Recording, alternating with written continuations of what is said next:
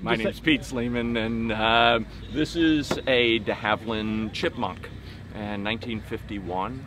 This was in RAF service really up until 1996, so one of the last Chipmunks that was in RAF service.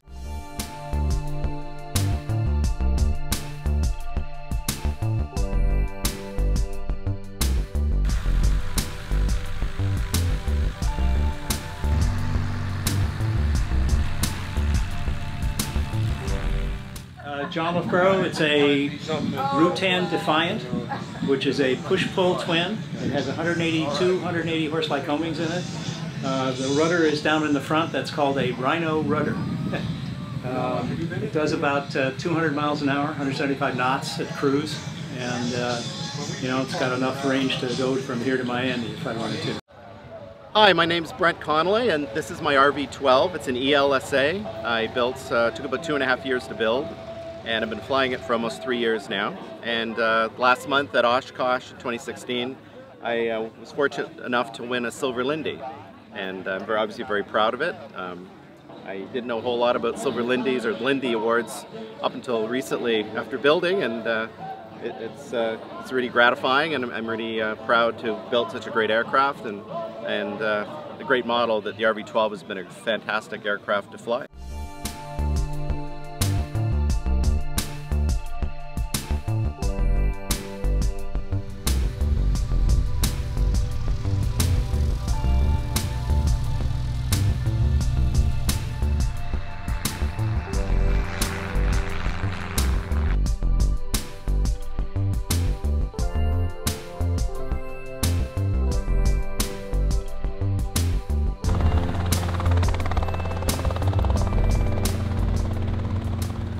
I'm Joe Preston.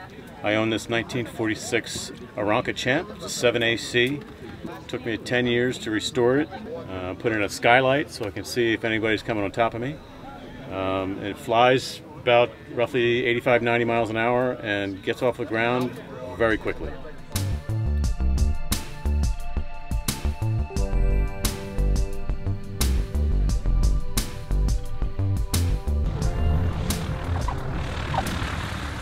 Hi, I'm David Valsic. I'm from the PA area, but moved up to Maine about 2.5 years ago. Lived by Acadia National Park and keep my plane at Belfast.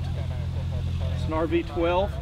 I built it 11 months and 805 hours. It's been flying for 4 years. It's a fun plane to fly. It gets around, obviously, 3.5 hour flight down, so you could travel distances in an RV-12 very comfortably.